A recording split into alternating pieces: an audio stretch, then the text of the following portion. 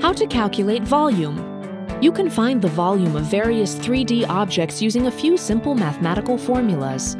You will need an object to be measured, geometric formulas, water, and a graduated cylinder. Step 1. Consider a rectangular or cubic solid. Measure the length, width, and height of the object. Multiply these dimensions together to get the volume. Step 2.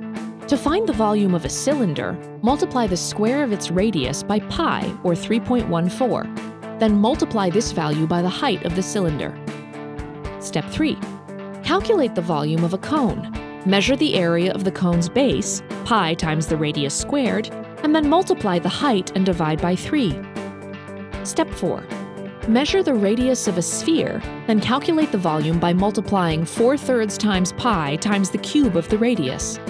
Search the internet using the keywords volume and formulas for volume formulas for less commonly shaped objects. Step 5.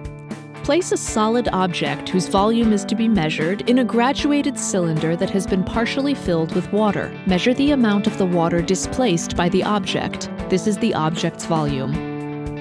Did you know? About 96.5% of the world's water supply is held in the ocean, seas, and bays.